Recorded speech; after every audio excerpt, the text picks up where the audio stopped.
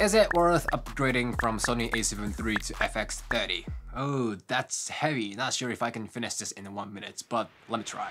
A7III has 24 megapixel full-frame sensor which can shoot 4K, 120 FPS slow motion in 1080p. FX30 has 26 megapixel APS-C sensor which can shoot 4K up to 120 FPS. But the biggest difference between them is the color science and its quality. FX30 has Sony's latest imaging technology which can provide us the better color depiction. So if you want to commit to the color detail, FX30 is so much better.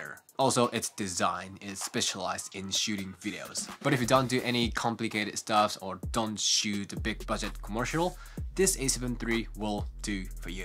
Is it worth upgrading from A7III to FX30? Yes, it is if you want to become the filmmaker. No, it's not if you just want to enjoy shooting in YouTube, Instagram. Hope this helps you.